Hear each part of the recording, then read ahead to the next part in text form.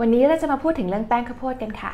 แป้งข้าวโพดมีคุณสมบัติไม่ละลายน้ำแปลว่าถ้าเกิดว่าเอาแป้งข้าวโพดเข้าไปละลายกับน้ำพอทิ้งไว้แป้งข้าวโพดเองก็จะตกตะกอน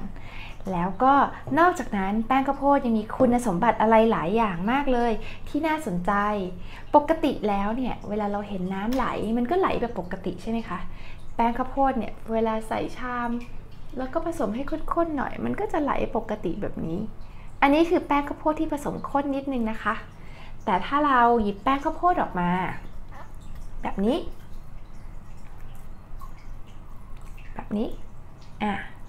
หยิบขึ้นมาถ้าเราขยับเร็วพอตัวแป้งข้าวโพดเองเนี่ย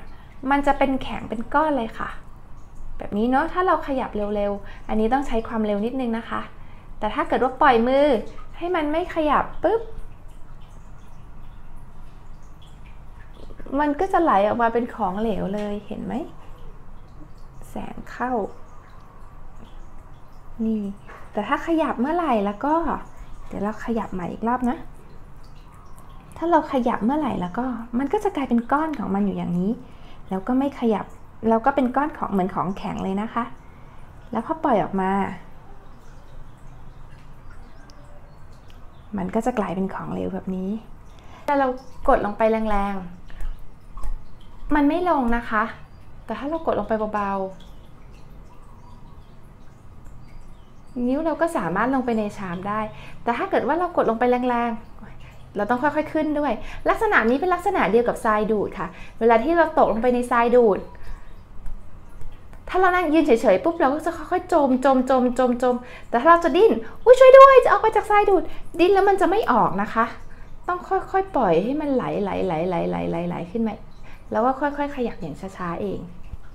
อันนี้ก็คือลักษณะของแป้งข้าวโพดซึ่งลักษณะที่ไม่ไหลปกติตามน้ำนะคะ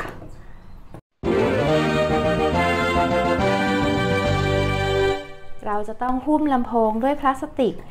แบบนี้นะคะหรือคลิงฟิล์มพลาสติกห่ออาหารนะคะก่อนที่จะเล่นไม่งั้นแล้วก็จะต้องเลอะมากแน่เลยหลังจากที่เราเอาลำโพงห่อแล้วเราห่อลำโพงด้วยพลาสติกแล้วเราก็หยดแป้งลงไปค่ะ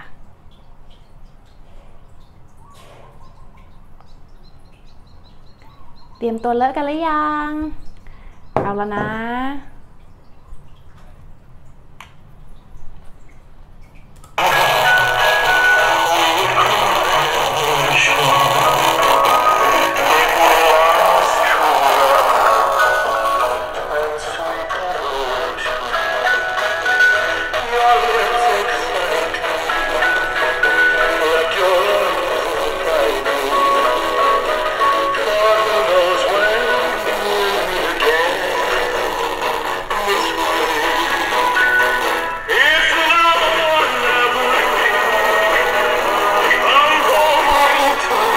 และเมย์ก็ขอฝากคำเตือนเล็กน้อยสำหรับการทดลองนี้นะคะ